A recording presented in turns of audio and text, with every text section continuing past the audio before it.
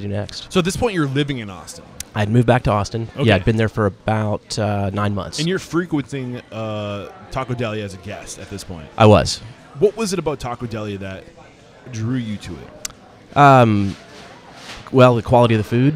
It was a cool little place, right across from Barton Creek down on Barton Skyway and Spyglass. So, charming little restaurant, cool people, kind of off the beaten path. But I've always been a fan of Mexican food, and the first time I had the food there, it was just different. It was better.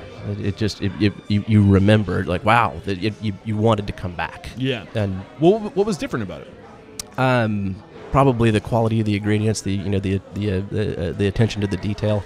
I had not had a lot of al pastor tacos. I'd had a lot of steak, a lot of chicken, stuff like that. So the interior Mexican influence, and again, this is everybody has an al pastor taco now, but in the late '90s, at least for me, that was a little bit unique, and just loved it. So the flavor profiles were more they were newer and unique, or things I just more hadn't in had. Mexico City than Tex-Mex. Definitely. Yeah. Definitely. I was definitely, really just kind of steeped in Tex-Mex. Had not really any exposure to any kind of interior Mexican food, or even the influence of interior Mexican.